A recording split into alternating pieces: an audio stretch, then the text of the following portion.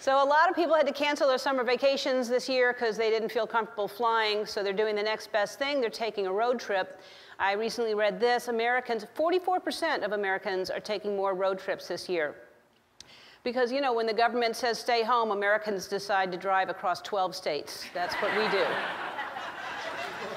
That's how we respond. Road trips are a great American pastime. Really, it's been going on a long time. This is American as hoarding toilet paper. That's how American road trips are.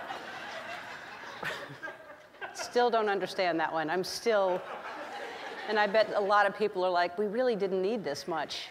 We didn't need as much as we thought. Road trips date back to the first American settlers who traveled in covered wagons, but instead of fighting over the radio station, they would fight over the spittoon. That's what they would, 2, 3, 4.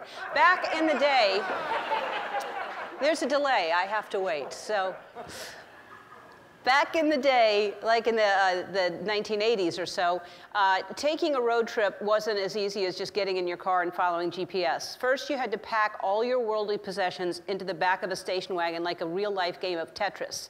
You know how hard that is. You'd take one piece out and go, what if I flatten this and put this way? I'm describing Tetris to you. And just in case people don't play the game. I don't want you to be left out. And then you'd have to find room for that one guy who always has to bring his guitar. You know, there's always someone who wants to go with his guitar everywhere, which you're like, please, we don't even want you to play it. Then you have to buy a paper map, and then you have to learn how to read a paper map.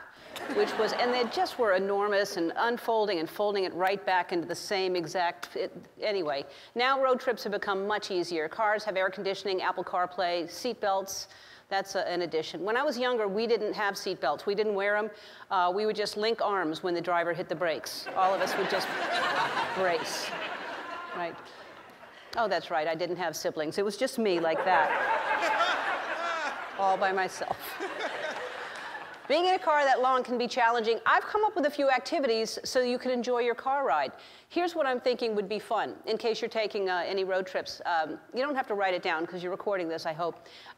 Stick out your head out the window. I don't know if it's fun, but dogs seem to enjoy it. So I don't know if you've ever tried that, but just stick your head out the window. Another thing is every time you see a truck, duck. Every time you see a cab, dab.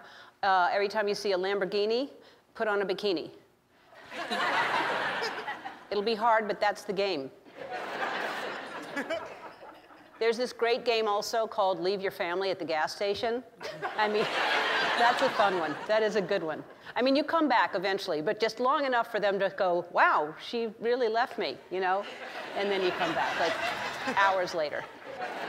Or a day. Depends on how committed you are to the game.